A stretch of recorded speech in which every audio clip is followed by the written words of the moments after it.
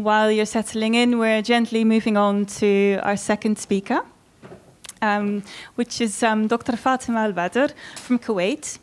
Fatemah is an assistant professor of international law at Kuwait International Law School.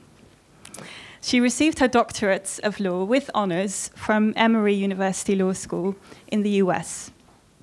She's published with numerous international journals on issues involving women's rights, human rights, counterterrorism, and technology. So a very wide range of expertise, I would say.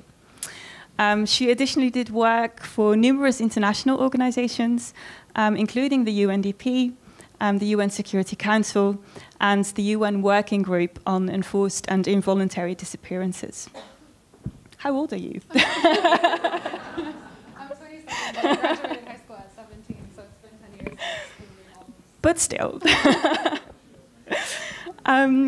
She's also published, and her publications have mostly dealt with the issue of polygamy, as well as equal citizenship rights for women. And tonight she will focus on the issue of equal citizenship for women and men in Kuwait. So please welcome Fatemah with a warm round of applause. Okay, thank you, everyone. First, I would like to take a moment just to thank the Dutch Ministry of Affairs, thank Lottie, and thank Anne-Marie for this wonderful, wonderful event. And I think it's great to be able to get the word out there and be able to fight and advance women's rights in this way. Before I start, I would like to speak a little bit personally, which I don't do in my classroom, but I would like to tell you guys a personal story. So my mother, Fatemah Al-Badr, she actually graduated from America with a master's in aerospace and mechanical engineering at a young age, and we had all traveled to Boston at the time as kids. So it was me, my brother, my mom, and my father at the time.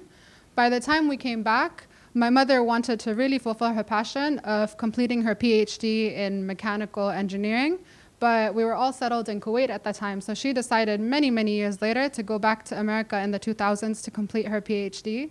And when she went to America, it was actually my father who was able to take care of us throughout the time. It was my father who supported us throughout the process. So without my father's support, without the support of her work, without the support of the government, my mother wouldn't have been able to be where she is today. And today, she is actually an advocate for women in the field of engineering, and she has spoken on behalf of women in areas in fields such as the UN Women, conferences such as the UN Women. Me, myself personally, I went to the United States at a young age, and I stayed there by myself for 10 years before I went back to Kuwait. And again, without the support of the government that supports many women in Kuwait, and without the support of my family, which I really believe that family is a contributing factor for women's rights and women's development in this day and age, I would not be where I am today if not for them. So now I would like to speak a little bit on the history of women's rights in Kuwait. Before 1961, when Kuwait was first founded, women's rights was not new. So what happened at the time, and my leading story that I like to speak about in this sense, is the story of Lulwa al-Ghatami. Lulwa al-Ghatami in the 1950s was the first woman to study abroad from Kuwait. And at the time, the entire Kuwaiti society did not support it. Nobody in society supported it. The only one who truly supported her was her father. And because of her support, he faced many backlash, but she was able to go to America and get a degree in English and in French, and she came back and became a school teacher. She continued on the process, and she continued to fight for women's rights as a school teacher, leading many protests during the time, all because of her father's support in her. And what happened was, while she was a teacher in the high school system, she was able to lead a protest in which, in the past, women were forced to wear the black abayas, so the traditional dresses that women have to wear in the schools. But because of her leading efforts, they no longer have to wear the abayas today. And today, of course, she started a Kuwaiti cultural and social society in which she continues to fight for women's rights today. So in the end, this all goes to show how much family, as well as your culture, can shape women's rights in this field. Finally, so we reach the 1960s, and after independence, we took a turn, and women started to fight much more for their rights. With the Gulf War, with the Iraqi invasion in 1990, what happened was women continued to fight alongside men in the battlefield. What happened was women were advocating for more rights at the time.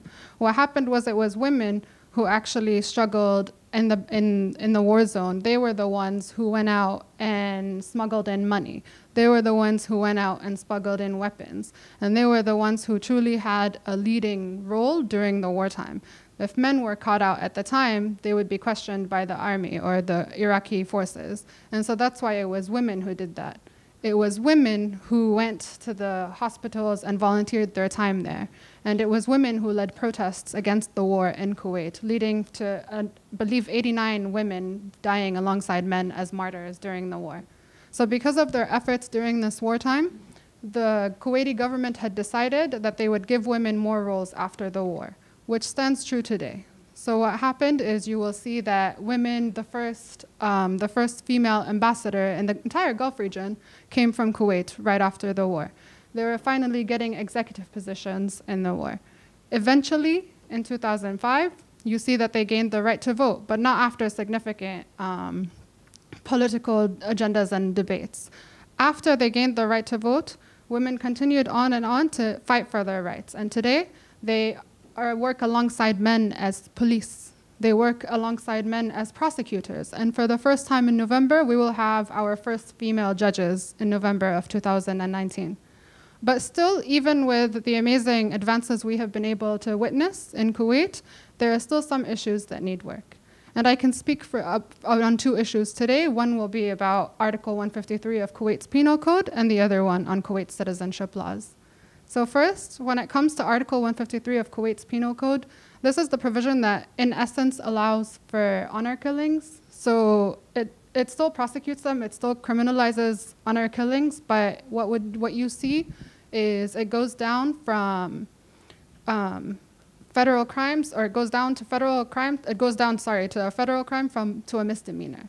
So even though you are still prosecuting the crimes, you are prosecuting them with 3 years in jail and a 14 Kuwaiti dinar fine. So if a Kuwaiti husband finds his Kuwaiti wife in an adulterous act, or if a Kuwaiti father, a Kuwaiti brother, or a Kuwaiti uncle find their unmarried sisters in a sexual act, the crime would go down to a misdemeanor with merely 3 years in jail and a 14 Kuwaiti dinar fine, which translates, by the way, to 40 euros. So it's not much. And so we still have campaigns dealing with the issue of Article 153 today. We have campaigns called Abolish 153, and their mission is to try to eradicate this Article 153 from Kuwait's Penal Code.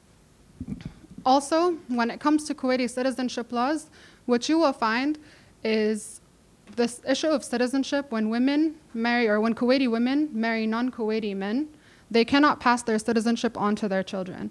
But the same does not hold true the other way around. So if it is a Kuwaiti father married to a non-Kuwaiti mother, their children will be able to obtain citizenship.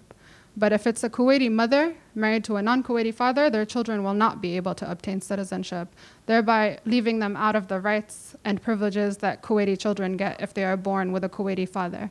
And this is due to cultural society and a patriarchal society in which we live in. But you see women fighting for these issues today as well. And they have cited the Constitution to be able to advance their claims. They have cited to the Convention on Elimination of Discrimination Against Women to be able to advance their claims. The Constitution specifically states that we cannot discriminate based on sex, race, religion, or origin, but what you will find is that the Kuwaiti nationality law does just that when it discriminates against women's children if they take non-Kuwaiti husbands. Additionally, in regards to the Convention on Elimination of Discrimination Against Women, you will see that if you give citizenship to the children of Kuwaiti fathers, you have to give equal citizenship to the children of Kuwaiti mothers. But Kuwait, of course, does have a reservation in that regard. And that reservation states that because this specific provision, Article 9, Paragraph 2 of CEDAW, conflicts with Kuwaiti nationality law, they have an objection to this reservation. Countries such as the Netherlands, Finland have objected to that reservation, and they have come out and said that it is incompatible with the object and purpose of why we have CEDAW to begin with. But Kuwaiti women have been able to use CEDAW, Kuwaiti women have been able to use the Constitution to be able to further their claims today, and hopefully we will see further changes in the future.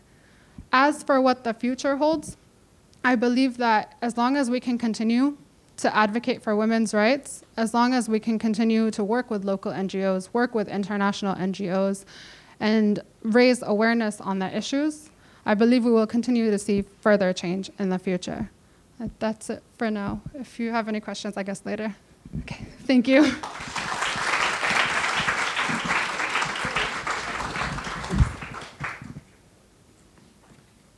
Thank you, Fatemah. I remember from my research that the citizenship law indeed came up in all my interviews as the single most important issue for women, that they said that was for them the most important issue. So it's very interesting to hear this tonight. But also how you pointed out that women are using both national instruments of law and international instruments of law to try and improve the situation with respect to the citizenship law.